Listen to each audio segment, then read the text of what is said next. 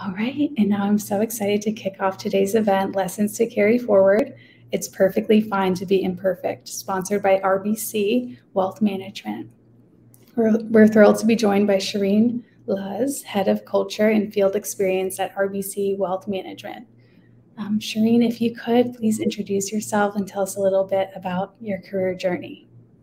Absolutely. First, thank you, Sarah. Thank you, everybody from all over the country and North America. It's so fun. I'm distracted by reading where everybody's from. So thank you. Thank you for joining. I know it is really hard to carve any time out of your schedules. So it means even more that you have taken the time to do so. As Sarah said, I'm Shireen Luz. I am currently the head of culture at RBC Wealth Management. My career journey, much like I would imagine most people's, is not how I mapped it out. And I'm so pleased for that. I actually am an employment litigation attorney by training and spent my early career in private law practice. And a little over 16 years ago, I was fortunate to join RBC in the law group and thought that that was my end-all be-all job. It was my dream job. I was in-house. And about 2 years in, I got tapped on the shoulder and asked if I wanted to build out our employee relations function in the US. And I was like, why would I do that? And what is employee relations? But thankfully, the people who approached me had more confidence and faith in me than I did. So I was able to spend 10 years in that role, building out the function in the US, and then getting the opportunity to work on global teams for RBC. So it was an incredible experience. And then about 4 years ago, similar opportunity to become the head of HR for wealth management. And I said, I don't even know what that entails. What would I do? But again, really fortunate leaders who had faith in me and ended up getting into the head of HR role. And then the pandemic hit, which was something, as we all know, like that just turned everybody's world upside down. And in the course of that, about a year and a half ago, our CEO and also our president were having a conversation about how important just focusing on employees and the employee experience was. And, we had spent so much time during, the real heaviest part of the pandemic focused on employee safety and well-being. And that was the start of every conversation. And they felt strongly that if we're going to be a successful company, that has to always be the start of the conversation, not just during a pandemic, that you have to focus on and lead with employees first. And so they created the head of culture role, and I was fortunate enough to get it. And now I get to spend my day doing my favorite parts of my jobs that I've had in my career. So it has been really fantastic. And I'm very, very grateful that people pushed me and pushed me outside of my comfort zone, because I wouldn't be here without that. Wow, thank you so much for sharing that, Shireen. That's so cool that you started off in law and went to HR. And I think it's such a great point that you brought up in regards to the pandemic. I think that nobody knows where they're going in their career journey, and the pandemic comes along and it just messes everything up even more. I know I personally experienced that. So thank you for sharing that, just because I think so many of, people who are viewing as well right now, that probably their career journey has been shaken up a good bit because of the pandemic. It's such a important thing to know that other people are going through as well. Definitely. Right. So we're here today to talk about lessons to carry forward. It's perfectly fine to be imperfect.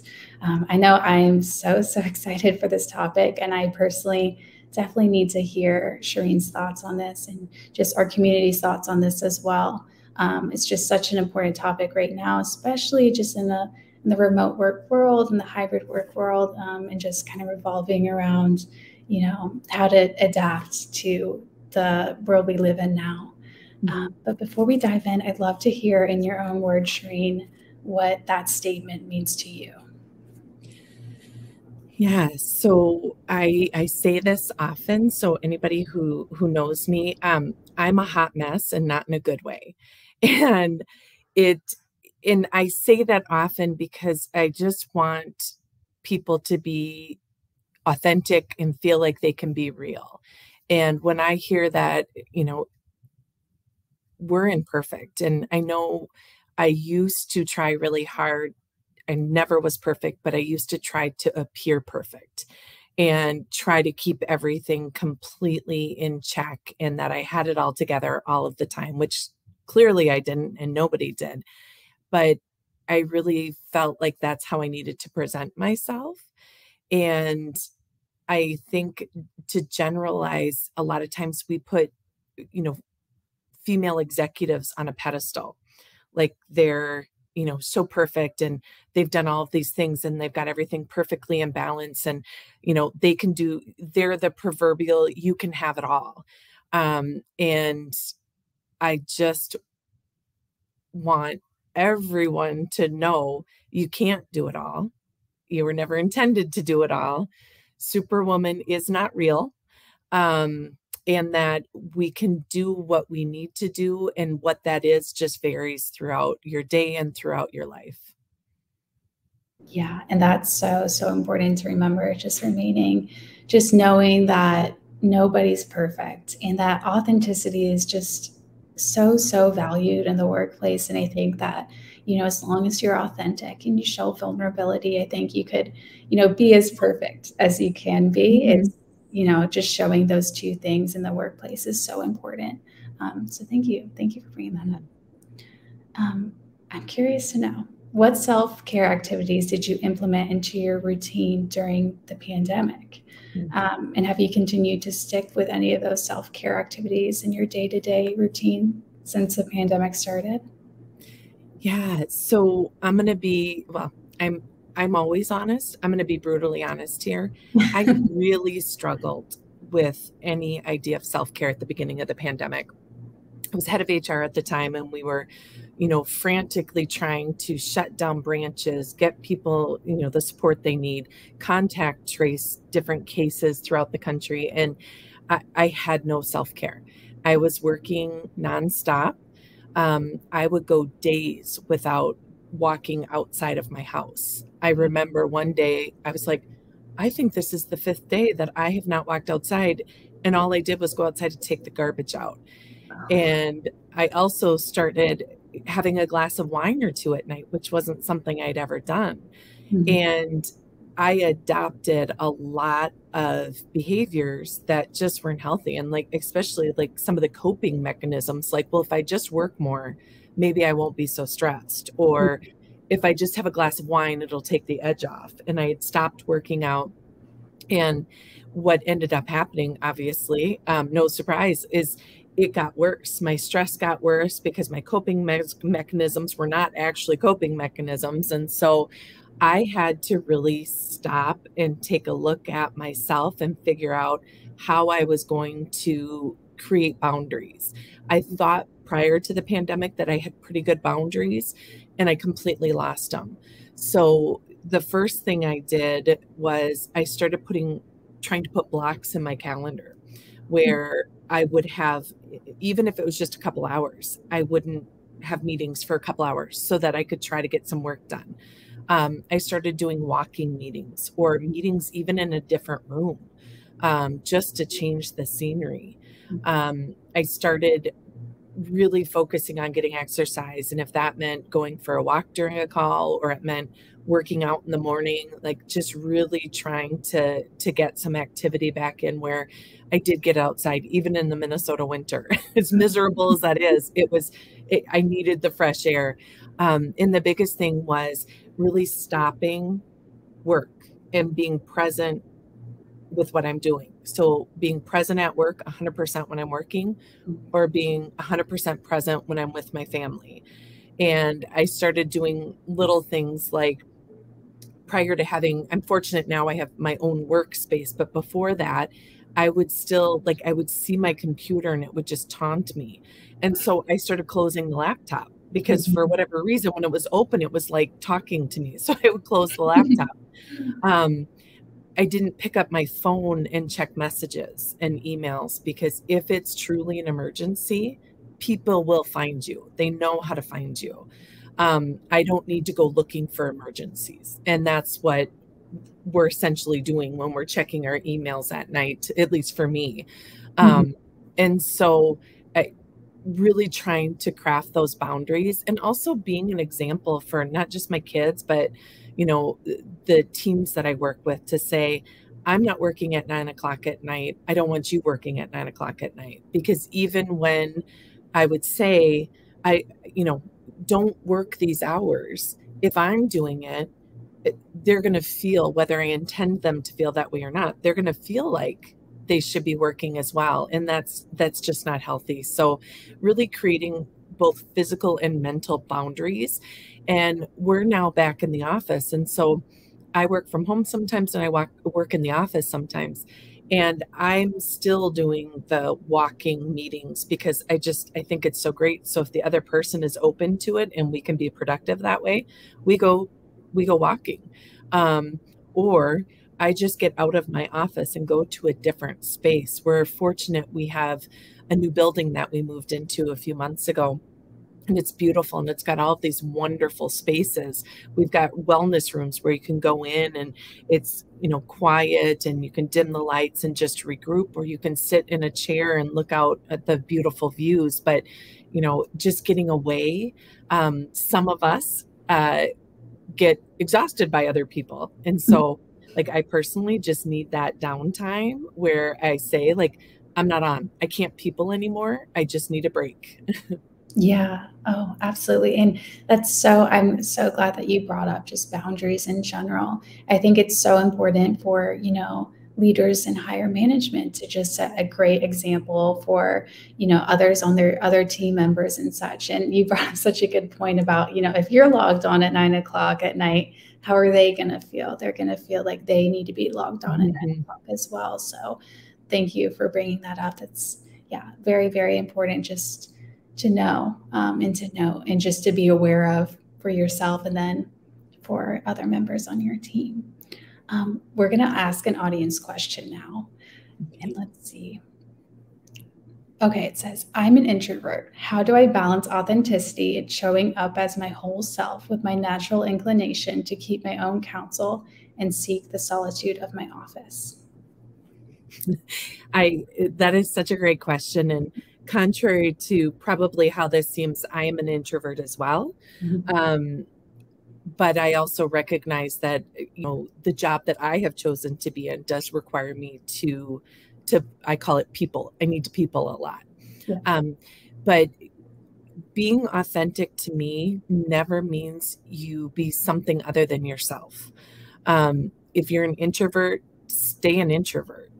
But you do have to just find the ways that you can be an active member of your workplace without compromising what's comfortable to you.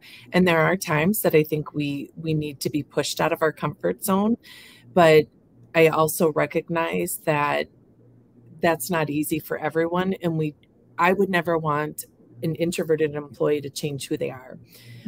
One example, I have somebody on my team who is uncomfortable with their camera on, and I'm okay with that.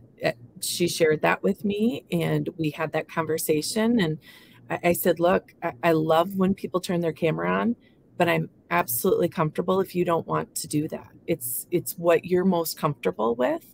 And a lot of times people are like, come on, turn on your cameras, blah, blah, blah. And I always say, hey, it's up to the individual person. And honestly, there's days I don't turn on my camera because I haven't brushed my hair, or I don't know, there's chaos going on in the background, or I just don't feel like it. And so I think it's finding the opportunities to embrace your own personality. And it's also being as honest as you can with your leader to get that support. Another example of what I've done with individuals on my team, who they're just not comfortable speaking up in meetings, but they have incredibly valuable insights. And so what I always try to do is at the end of a meeting is say, hey, if you have thoughts and you didn't share them, or you're not comfortable sharing them, approach me afterwards or send me a note.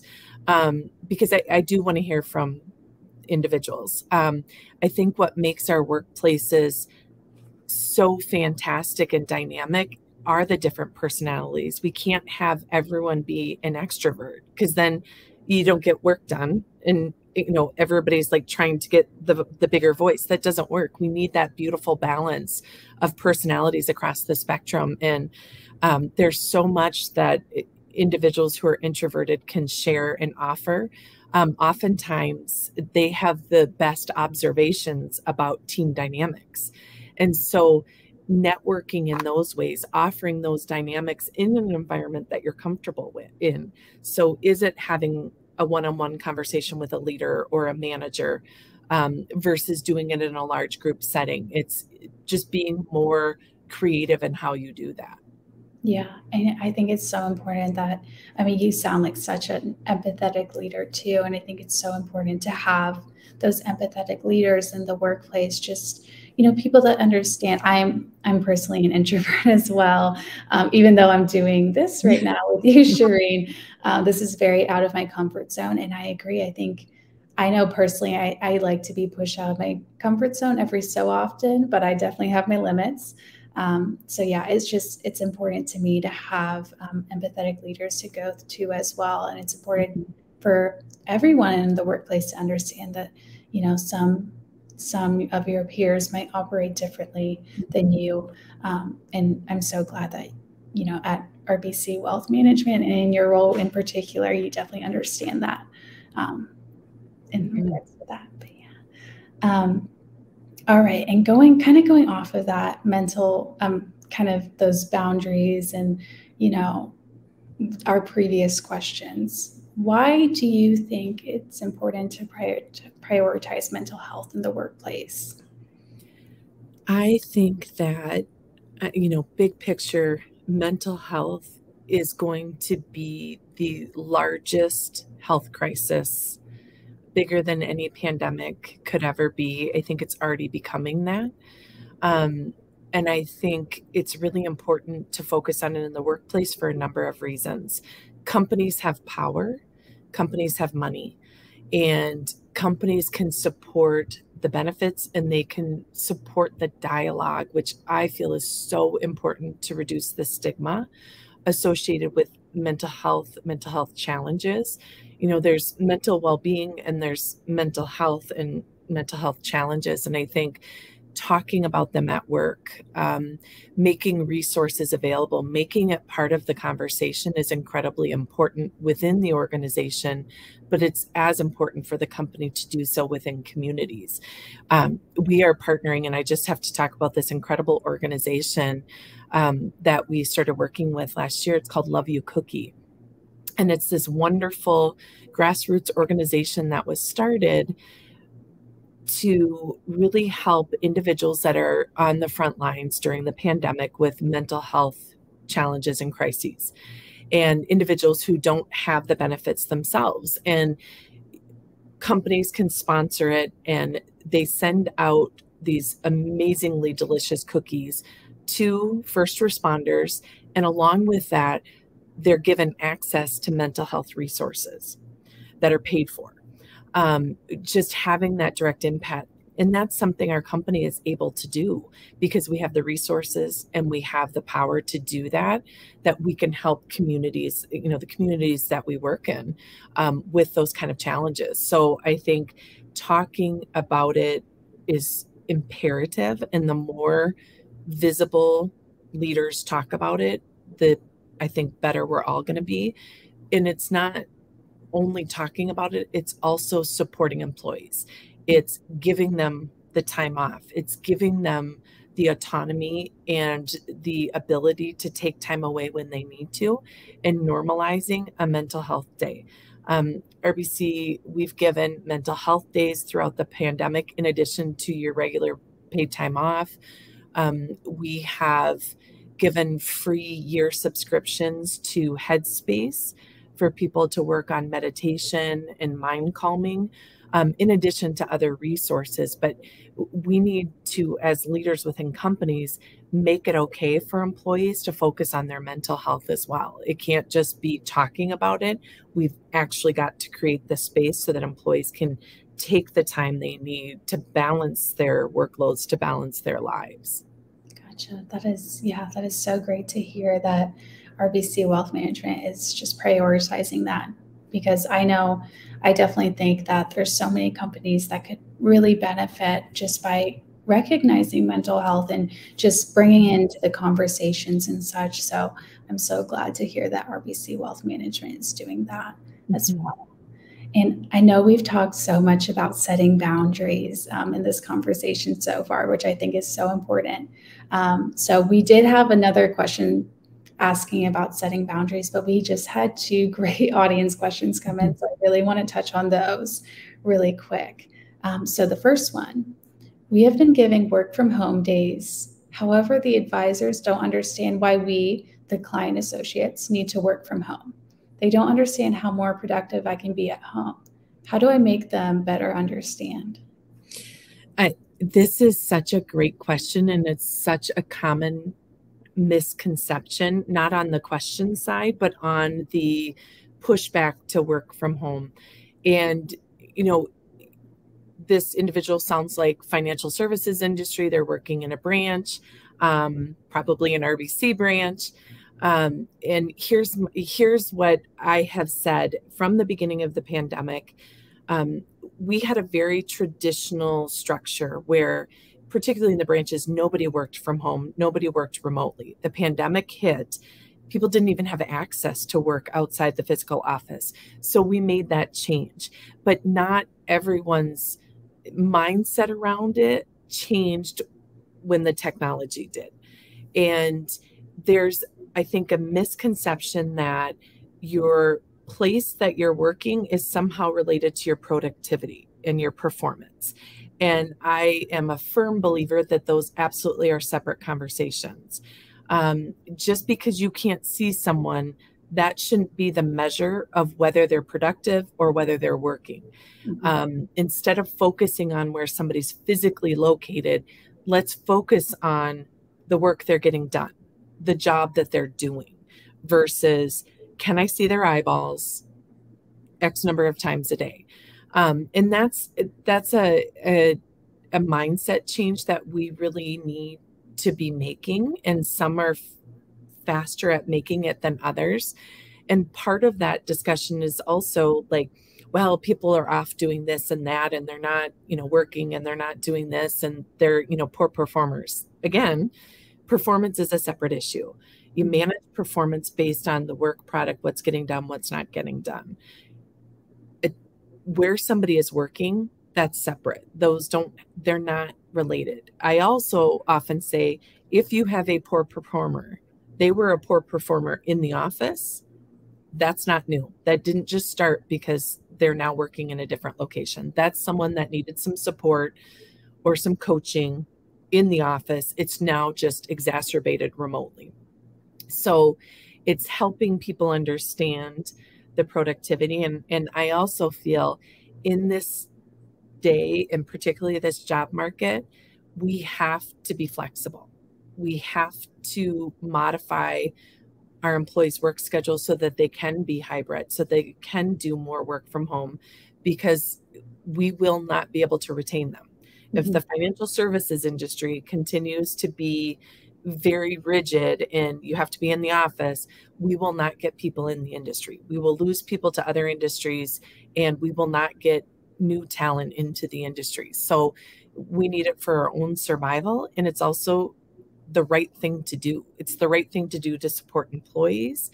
I know how much I appreciate it. I've got a service person coming, or again, I just don't want to go into the office. Like, I want that extra hour to get work done, or, maybe to sleep in.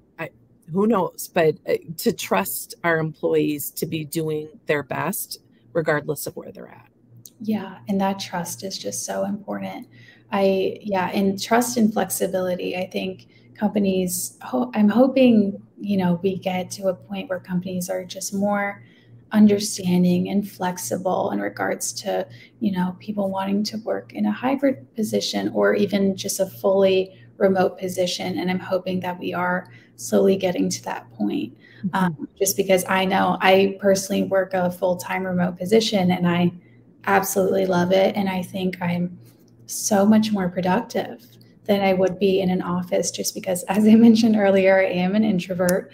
So I think when, I'm in an office with others, I obviously enjoy making conversation, but I think I get just easily distracted by that. And I think it overwhelms me to a point that I don't get as much of my work done as I could when I'm just focusing in at home. So I think that's just a mindset that, companies should really keep in mind going forward. Yeah. And then the second audience question around setting boundaries for you. The pandemic afforded organic boundaries while working remotely. Post-pandemic work life seems to be intrusive without the organic boundaries in place. How do we effectively set boundaries to preserve our own energy and space? That is a great question. And it's so, I find it, funny is not the right word. So I don't want to say that, but it's so interesting to me that at the beginning of the pandemic, most of us we were struggling to find boundaries because we were used to the boundaries of you commute into work and then you commute from work. And so you have this natural break from your work and home. And then we lost those. And so then we had to figure out how to put those in place. And so I think so much of what we need to do is to go back to some of those boundaries, those natural ones that we had when we were in the office. And, again, one of the things I really enjoy not talking and not being on when I'm commuting. So unless I have to, I don't make phone calls on my drive. I don't do that. I do something like a podcast or something that takes my mind somewhere else because that creates such a nice boundary for me. I also think, I work hybrid. So I am working to structure my calendar so that when I am in the office, I can make the most of that time. So I don't want to be in the office sitting in front of a screen for 10 hours. So what are the meetings that are going to be in person? What are the things that I can accomplish most efficiently in person? And then on the days I'm remote, do the ones where, the people on the call are all over the country. So we're not all in a room anyway. So structuring your days that way. And I also think it's finding those spaces at work to physically create the boundaries. So I was talking to someone the other day, and he's a senior leader, and he gets his lunch and we have these lunch areas on each floor, and he sits in that lunch area by the window. Most of us get our lunch and we bring it back to our office and we eat at our desk. And he said that is one of the best times of my entire day because it's 10-15 minutes, but I just reset. I get away from the computer, I get away from the phone, and I just reset. And I thought that was so poignant. I thought that was so great. So I did that one day because I always grab my lunch and come back to my desk and eat while I'm working. And I had so much more energy, so much more mental energy after just a 15-minute break. So it's finding the physical spaces and the change of scenery, because if you sit at your desk all day, that gets really draining. So whether you have the wellness rooms like we have, or, cafe spaces, or it's literally just stepping outside. We have a terrace on our building and it's beautiful. Just go out there for 10 or 15 minutes and then come back to your desk. And I know what my calendar looks like, so I know how easy it is to say it and how hard it is to do that. But just carve out a little bit of time to physically get away from the computer and the desk. Yeah, definitely. And thank you so much for sharing that insight. It's so funny that you mentioned the commute, because I forget what radio station I was listening to the other day, but this man was on to spotlight kind of remote work and what have you. And he was talking about, setting boundaries as well. And what he does he works full-time remote as well. And what he does at the end of the workday, he gets in his car and he does a little trip around the block and then comes back home. And that's his way of kind of separating work Yeah, life and home life. I just thought that was so funny because, I love that. yeah, isn't that great? I love that. I think that's, I mean, if you need, I mean, anyone who needed that tip, I hope that helped as well. But that made me laugh. But at the same time, it's just, that must, if it works for him, it could Hmm. work for other people as well. Yeah. So, yeah, just finding what works for you, and setting those organic boundaries, and just, again, you're finding what works for you is just so important during these Hmm. times. So, Hmm. yeah, thank you again, Shireen, for sharing that insight. All right, so we're going to switch topics really quick. We're going to talk about benefits. Um, Hmm. while many people are well versed in their own company's benefit options, it can be challenging to consider all angles of a benefits package at the early stages of your career, or as you advance through different life stages. How can we maximize the benefits available to us? And what steps do you recommend for those who want to ask their employers if it's not available to them without feeling guilty? Okay, so first, um, about 50% of our population do not have the word guilty in their vernacular. I'm stereotyping, but I think you know what I mean. Remove it from yours. Remove it from everybody on this call. Guilty is not a word you need to worry about. You have every right to ask about benefits. You have every right to advocate for benefits. And uh, there is a half of our population that is much better about doing that and certainly don't feel guilty about it. So we should be advocating, we should be asking. And one of my personal experiences, it was my first day as head of HR, and I went to an event, and it was with this phenomenal organization that I still get to work with within RBC. And I walked in the door, and I don't think I was in there 5 minutes before somebody walked up and started in about, we need to do this about this benefit and la la la la la la. And I was so overwhelmed, and I wasn't even sure what she was talking about, but she advocated and we made the change. Mhm. I didn't know that there was this specific issue as it applied to this population of employees, but she pushed and we made a change and we fixed it. Had she not done that, we wouldn't have known. We didn't understand how that benefit played out and what the cost association was for that group of employees. So, absolutely advocate. The other thing I would suggest is, oftentimes, and I'll just speak from my personal experiences, you're learning about the company benefits and you focus on, the medical insurance. That's the big one, right? So you look at it big picture. What I would also suggest is that's important. And the next step is think about what changes you might go through maybe in the next 5 years or maybe in the next 10 years. Don't worry about to retirement, but what are the next phases? Like, are you thinking about having a baby? Are you thinking about adopting? Are you thinking about a leave of absence because of, a planned trip, something along those lines? But look at the detail and look at how your company supports you. Um, I think it speaks volumes about a company when you look at the benefits holistically. So, not just the health benefits, those are huge, but what other benefits does the company provide that support you, not as an employee, but in all of the dimensions? I always think of employees like we're multidimensional. I'm not just the head of culture, I'm a mom, I'm a wife, I'm a sister, I'm a daughter. So, how does my company support all of those facets? Because a good company that leads with employees is going to look at all of those aspects, not just the 9 to 5 aspect of that employee. And there's some really unique benefits. Like, I just some examples from our business, RBC Wealth Management. Like, we have this incredible program with Milk Stork, and it's this great organization that supports working mothers who are traveling, that are nursing. So I personally remember trying to travel, and you are carrying your breast pump, you're trying to figure out where to store milk, and then you take it through TSA and they put the little test strips and they're testing your gold, which is now ruined, and you can't give it to your baby, right?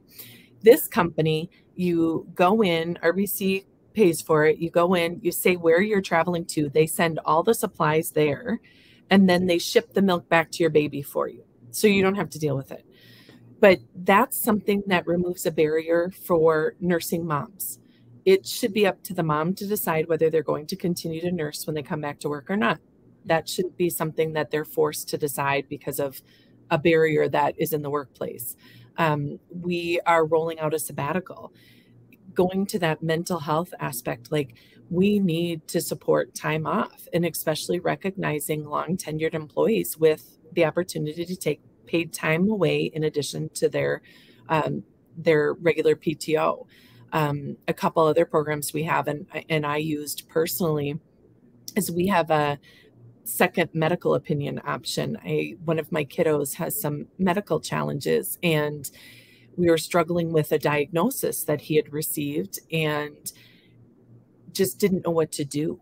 We have this second opinion, advanced medical, and I was able, at zero cost to me, have a panel of experts across the country weigh in on his diagnosis. And I got a 3-ring binder of so much information and opinions that it means more to me than I can ever express, more than a paycheck. I mean, I need a paycheck, but that kind of support for me that's what is so meaningful. And so looking at it big picture, but then what are the phases that you might be engaging in the next 3 years, the next 5 years, that would be important to look at those benefits. Yeah, I think that's such good. Thank you so much for sharing that. That is such good advice, because I know growing up, I was just told, plan for retirement, only plan for retirement. It's just kind of ingrained in your head, but it's so important to think about, the other life stages, marriage, having kids, what have you, and so on. And I think that advice that you just gave is so important. It's definitely thinking about the big picture, but it's also thinking about, the little things that happen, or the big things in your life, more like that happen throughout the way as well, and thinking about it like that. So thank you for sharing that, Shireen. All right, and moving forward, I know we've been talking about, the remote work life, the hybrid work life and such. So as we think about the future of work, are there any positive outcomes or changes you hope will remain for women or employees in general moving forward? Yes. So it's hard to say that I have a favorite thing from the pandemic, but my favorite thing from the pandemic is seeing people's lives. So prior to the pandemic, it was like you checked your family and your life at the door, and you walked in and you just become this one-dimensional employee. But we got to go into people's homes. And my favorite part of meetings was seeing a kiddo or a pet or a partner in the background and saying hi to them. People would always apologize, like, "Oh my gosh, I'm so sorry." And I'm like, no, tell me about them. Like that's what's meaningful. And I don't want that to go away. I want us to carry that forward, where we are real people with real lives, not just employees. And I love seeing that. I love hearing about it. Like, I've met pets that I've heard about. I've met kids that I've heard about. And it's such a different type of intimacy with employees. And I love it. It has absolutely been my favorite part in just connecting with people, because you had to be so much more intentional about connecting. Because everybody's remote. So it doesn't just happen organically in the hallway. So reaching out and just connecting, we did a number of things where we would have a team gathering, and you didn't talk about work, like that was off limits. And so we did scavenger hunts where you ran around your house looking for things, or we did happy hours, we did code names online. I mean, you name it, where it was really just hanging out and spending time and connecting with your colleagues. And I love that. And I can't imagine, pre-pandemic sitting in, a conference room playing code names with my colleagues, like in the middle of the workday. But that's what we're doing. And I hope we continue that. And I hope that particularly women who are managing so much. And again, I apologize, I'm going to stereotype here, but we tend to manage the kids, the caring for our elders, all of those different aspects that we continue to advocate and to make that a present part of our work environment, because that is part of us. Like, I'm going to talk about my family. I'm going to talk about a challenge, or that I need to go and, pick up the kid for an appointment. Like, I'm not going to hide that anymore. Yeah, definitely. And we shouldn't hide that. I mean, that's such a, it shouldn't just be, work and then home life. Everything should be interconnected. And I'm such a strong advocate for that as well. I think I love seeing at Fairy God Boss, we have a Slack channel about, FGB pets and kids. And you see, the cutest pictures of, our employees' kids going off to kindergarten, or just seeing like cute little, animals and bow ties, and just stuff as that. And I think it just brightens the workday, and it just makes it feel, I know sometimes we just don't feel connected in the remote workplace, in the hybrid workplace, and that just really brings it all together, and it really, makes us feel even more connected. So I think companies kind of moving forward and, really prioritizing those events and such as the happy hours or the code names and such is so important. And I definitely agree. I think that's such a positive change that's come about from the pandemic. And it's something that I really hope continues going forward. Alrighty. And our last question for you, and then we'll get to some audience questions, definitely. At Fairy God Boss, we have a tradition. What we have observed is that women do not feel comfortable enough bragging or taking ownership of all the amazing things that they achieve. Would you be willing to role model for us and share an accomplishment, either personal or professional, that you're most proud of? Of course. And I'd say one that I'm really proud of is coming up with the idea and advocating and getting implemented a 4-week caregiver leave. We didn't have caregiver leave a couple of years ago, and we had a situation which prompted my really pushing for this. And I was able to leverage that unfortunate situation for the employee, to get a new policy for us. But we had an employee who, her husband had a very serious accident. And because it wasn't her health condition, she didn't get any short-term disability leave or anything like that. And she'd used up all of her PTO caring for him, and he wasn't well enough for her to come back to work. And I really struggled with that. How do we support that employee in that time? We have wonderful benefits, but how do you support when it's not a new baby or an adoption, or it's not your personal medical condition? So I went to our CEO and I made a business case, and it was a huge expense for the company. And it was a tough pill from that, standpoint to swallow, but he said yes, and we rolled it out. And so now every one of our employees is eligible for 4 weeks of caregiver leave to take care of a sister or a child or a parent, which I just think is becoming so much more prevalent, where we are in that, so many of us are in the sandwich generation, where we're caring for our kids and we're caring for elder family members, and there just aren't enough hours in the day, but we need a paycheck. So I'm really proud that I was able to push that through, and that, it's a meaningful time for employees. Yeah, that's incredible that you were able to, really push through on that and really, bring that up to RBC Wealth Management. I think that's incredible.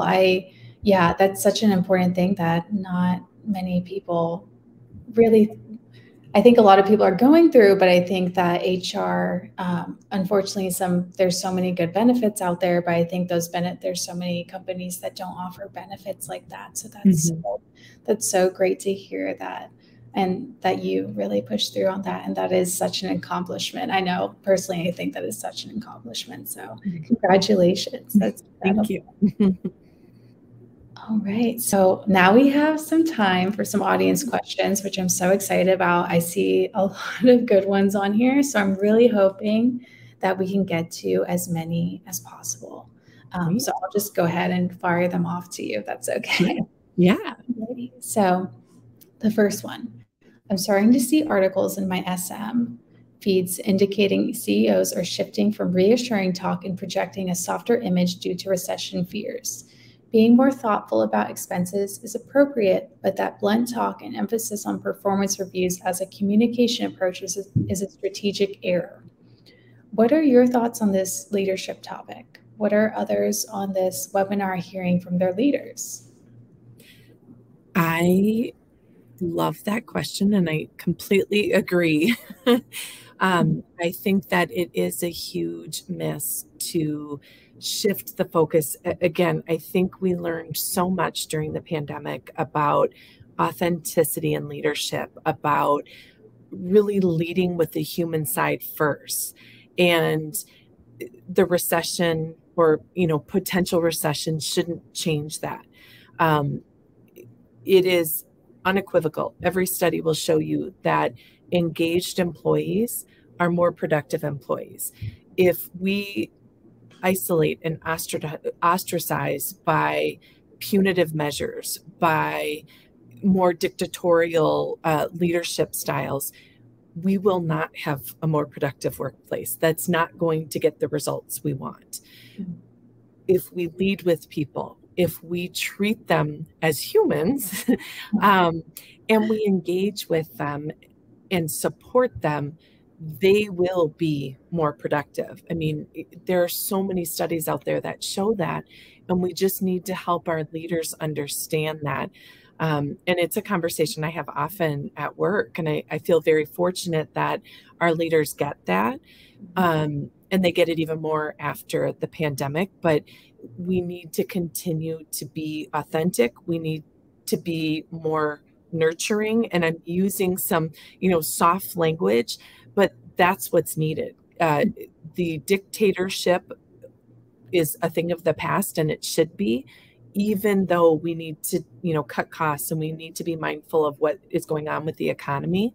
That doesn't mean we change our leadership style or how we engage with our employees. Gotcha. Yeah. And that's so important to remember.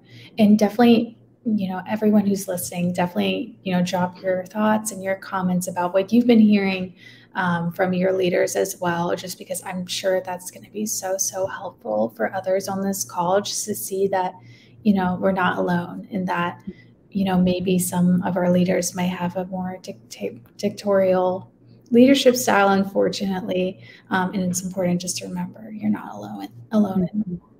All right. And we have a question that has gotten just a lot of attention and we really want to get to. So let me jump into this one really quick. Any advice for being authentic while looking for a new position? At 55 plus, I was recently downsized after 9 years in a corporate design, having spent about 15 years each self-employed and as a full-time corp employee. I'm tired of playing it safe to earn a paycheck, but am wary of appearing too quirky for corporate, too corporate for more creative firms, too experienced for more junior roles, or too entrepreneurial for company roles.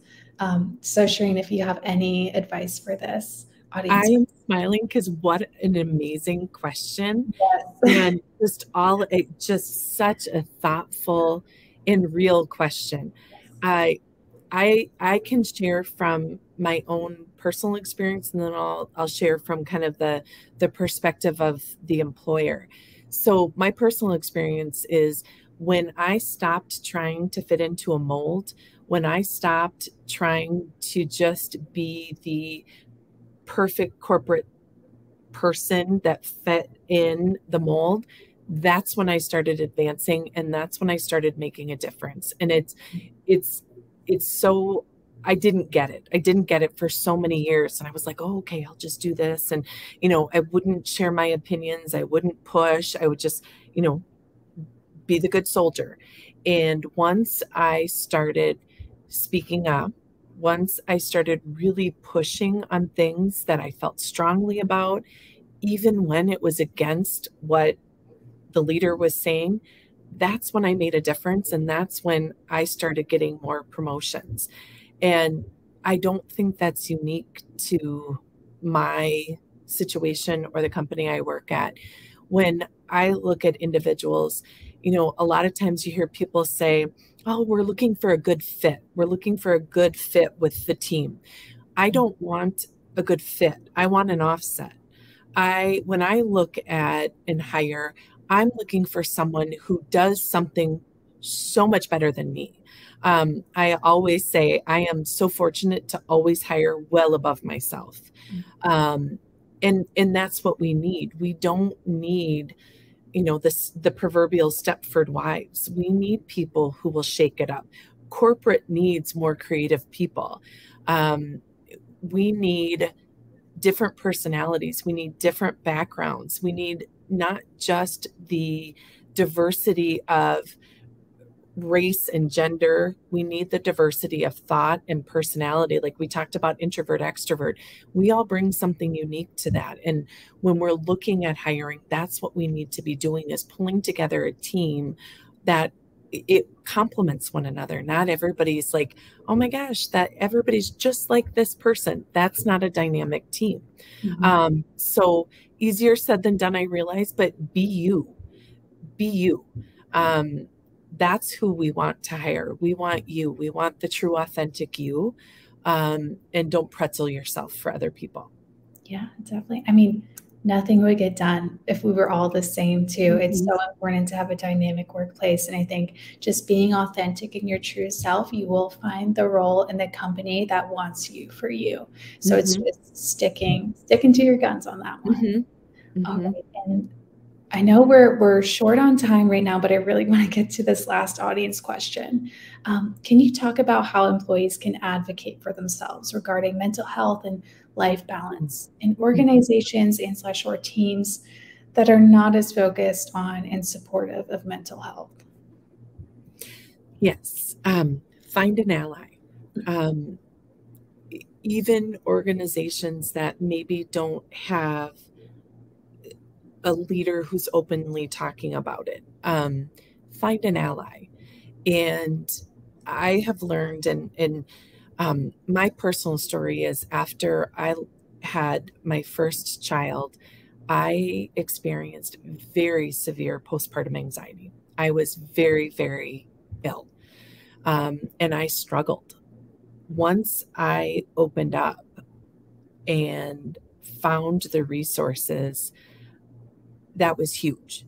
It was huge. But I now make it my mission to share that. As hard as it was to admit that, being vulnerable, it helps me heal. And it's really helped me connect with people on a different level. So you find an ally, ideally within the organization, or you find an ally. You reach out to me. I asked if I could share my email at the end of the webinar, because I want to make sure that everybody feels like they can ask any question they want. But advocating for yourself isn't something to be embarrassed about. Advocating for yourself is what you need to do. And I often say, like, you would do it for someone else, so do it for you. And I'm a horrible critic of myself, and I would never say the things to another human that I say to myself. But give yourself some of that grace you so readily give others, and advocate for yourself, and just ask the questions. There are so many more people who are struggling and going through the same thing or something similar, that if you open up, you will find them.